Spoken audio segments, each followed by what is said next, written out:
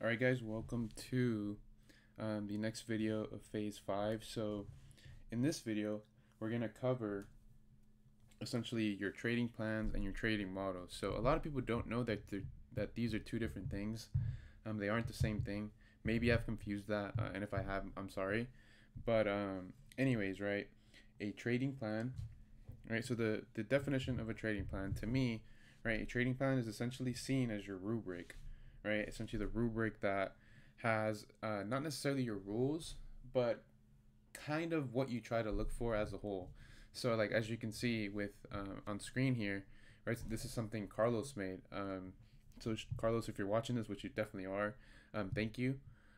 This is actually a very good demonstration of the trading plan that I showed you guys. And I think this is a great starter in terms of, if you're brand new to the style as a whole.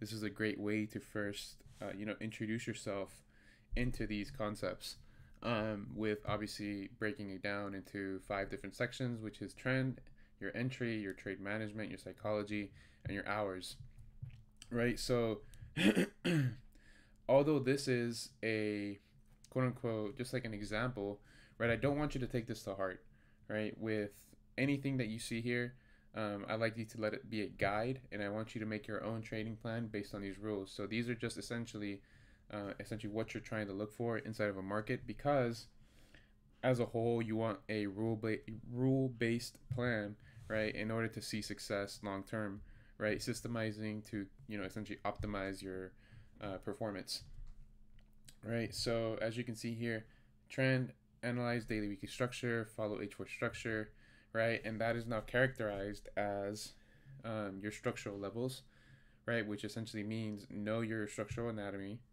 right? And acknowledge your swing, major intraday, minor intraday, scalp timeframes, right? And then play based on continuations over reversals, just because at the end of the day, we don't have the necessary data to assume reversals a lot of the time, right? Even though it's possible to see it in hindsight. In real time, it's a lot harder to see reversals. So best case, just assume continuation until you have that full confirmation, right?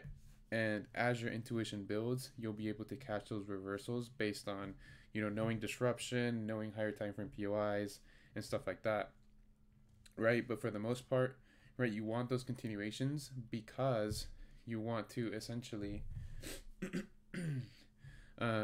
catch those winners, right? Those winners will build your confidence, and over time, right, you'll see that it's a lot more efficient to look for continuations over reversals, right? In terms of overall risk, what you're exposing yourself to, right? The probability of having a favorable outcome, and your overall win rate. So for the most part, follow those continuations, right? And as for entry, there's so many ways to enter a trade, right? Because you can either take the conservative approach, or you can take the aggressive approach, where you wait for reactions, or when you essentially try to take trade just based on POIs alone, right? Whichever you see success with is fine. Obviously, I always recommend the conservative, especially as you're starting out, right? And then now when it falls to psychology, being patient, only enter when your price hits, right? Don't get FOMO because you get a scalp BOS 10 pips above your POI, right? Because at the end of the day, that scalp BOS is a BOS, right? Or it might even be a disruption, but just because you have that initial structure break doesn't necessarily mean you're going to get the whole reversal, right? So like I said, a lot of the time we don't have enough data to assume reversal, so just assume continuation, right? Until you obviously have the full confirmation, right? So as a whole, a training plan is essentially just a rubric that essentially has all of the rules that you use, right? And this is a great, like I said, this is a great reference to use. And if you're looking for this image, it's on the screen for one, and two, it's actually in the pinned messages of the community chat. Just scroll all the way down. It's going to be probably the first one, so we'll just go from there. So part 2, right, is a trading model. So the difference between a trading model and a trading plan, right, is a trading plan is your rubric, it's your rules, right? A trading model is a sequence of price that follows specific rules, right? That generates potential outcomes, right? And what I mean with that is that after you've seen your pair behaviors, after you've seen, you've studied your pairs, right? You start to see specific sequences that you only see in certain pairs, right? Or even specific sequences that are effective in all pairs, right? But what's important is that you need to know exactly what you're trading and how you're trading it, so you're a lot more confident with the execution part, right? Because if you're linear in terms of overall thinking, where it's just trying to trade structural continuations, right? A lot of times it could fail if you don't consider obviously all the structural levels. You don't consider positive POIs. You don't consider volume, right? So whenever you see a specific sequence that follows X amount of confirmations, I would call that a trading model, and it's a pretty much a repeated cycle that you see, right? And you're just trying to take the advantage to take those favorable trades, right? So, right, when we speak on order flow, right? Order flow is the distribution of orders through mitigation, right? So like we said, a model is essentially a unique sequence, right, where a distribution of price occurs, right? Not necessarily distribution in terms of Wyckoff, just by the distribution by in terms of order flow, where you see mitigation, right? So let's say, just off the top of my head, right, you will only take a trade when you're trading this model after 3 mitigations that show strong order flow. That's a great way to go about an initial model, right? So the overall goal here, right, is to now take knowing your pairs to the next level, like we said, because you now understand your pairs behavior, right? So this allows you to accustom your eyes to quote unquote certain types of setups, right, which, like we said, increases your confidence, right? And et cetera, et cetera, et cetera, right? So I know this can be a bit confusing, so I actually made an example from one of my personal models, right?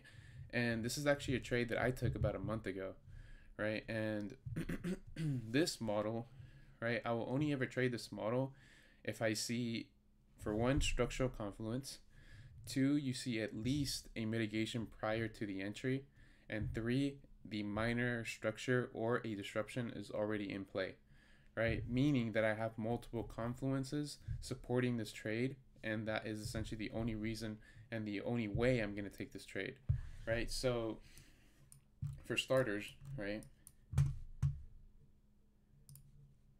we're looking at our M5, and I see, right, that we are bullish, right? In terms of, I'd probably consider this a minor intraday leg, potentially major intraday leg would be here, right?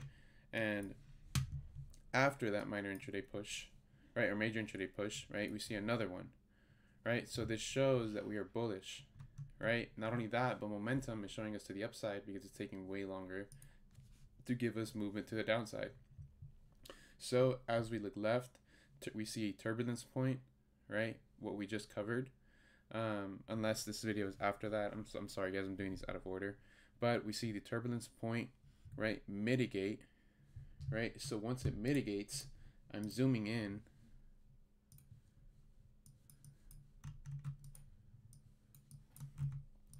right? And as I'm seeing the entire leg still being bearish, right, I'm trying to read the internal structure to give me some sort of sign of reversal. So because the overall leg is still bearish, I can only assume the bearish continuation, right? So you see the bearish continuation here, right? So naturally, I would have wanted to see order flow react here and give us a new low. That's the only way for me that order flow would make sense in that context.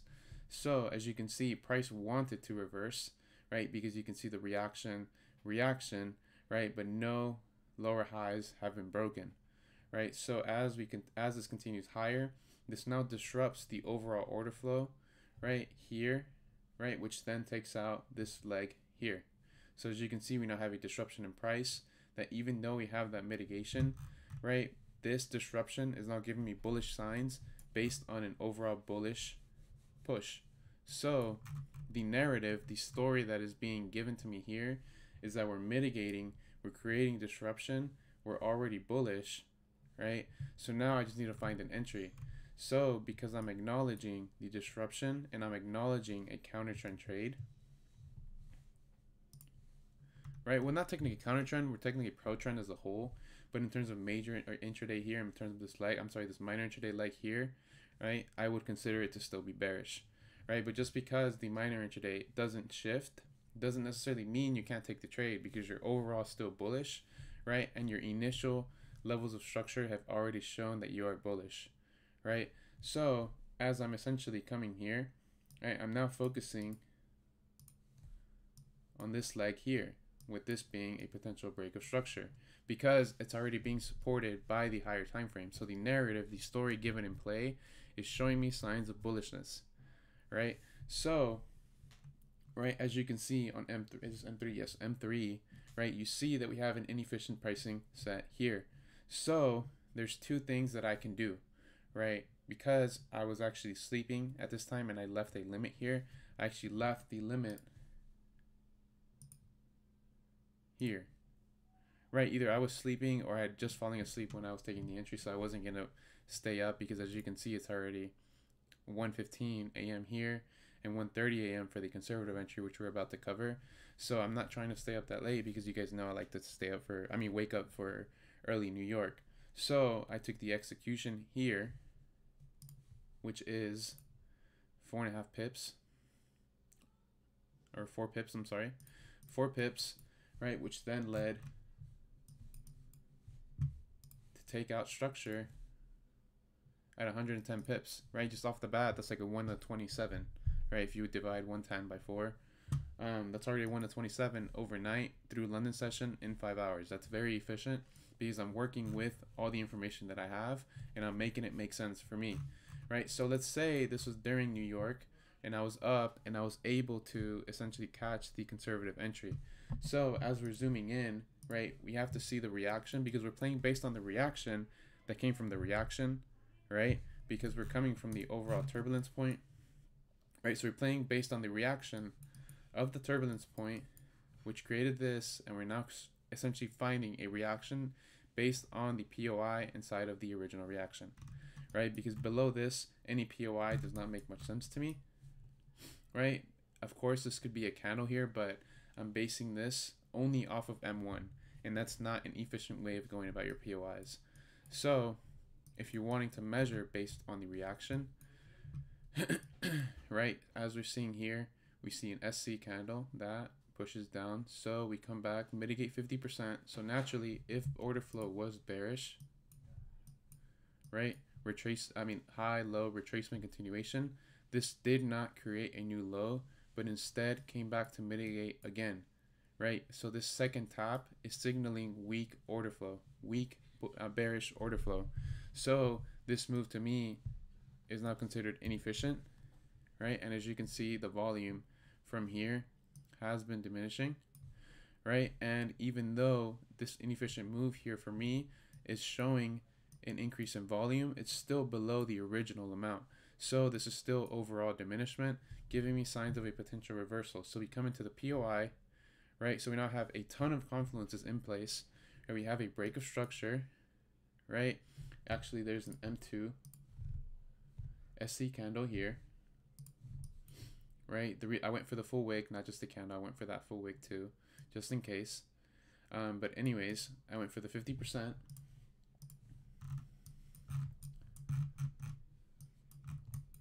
Right, the 50% here, and that led to the overall move. And this is actually a much better entry, because it was actually, I believe, 2.5. It could have even been a 2 pip stop. So 2 pip stop on over 100 pips, that's not a 1 to 50. I'm sorry, a 1 to 50. So that is a very, very great trade, because you waited for the reaction. So you could see that just because I didn't catch the low, or just because saying here, if I didn't catch the low and I caught the retracement entry, then, right, you get a much better result, because you're not just trying to guess the low, right? Even though it technically is guessing the low, because the minor intraday and the scalp here is still bearish, right? But we're still considering the overall structure. Whereas here, you waited for it to show its hand, show that momentum, and you're only catching the retracement. so that then you get essentially zero drawdown for the full move, right? So this trading model comes around, or essentially is based on playing based on a reaction based on a reaction, right? Which means or signifies the ideology of order flow, right? So I'm not going to show you guys any other models outside of this because I want you guys to do their own due diligence and I want you to find your own models, right? I only trade probably about 3 to 4 models, just so you know. But for the most part, you guys should have at least 2, I would say, right? Obviously, the more the better, but you don't want to diversify yourself too much, right? So I want you guys to, essentially the takeaway of this video is to understand price sequences, right? That makes sense, have been back tested, have been stress tested, so you have the confidence to take the trade, right, without any type of fear, right? And even if there is fear, it's minimal because you understand that you've been here before, okay? So for the most part, that wraps up this video, and I'll see you guys in the next one.